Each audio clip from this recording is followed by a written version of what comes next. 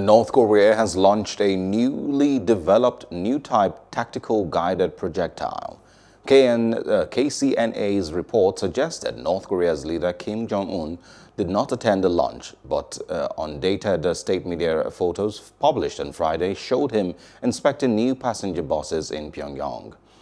Photos released by KCNA showed a black and white painted projectile blasting off from a military launch vehicle and officials clapping.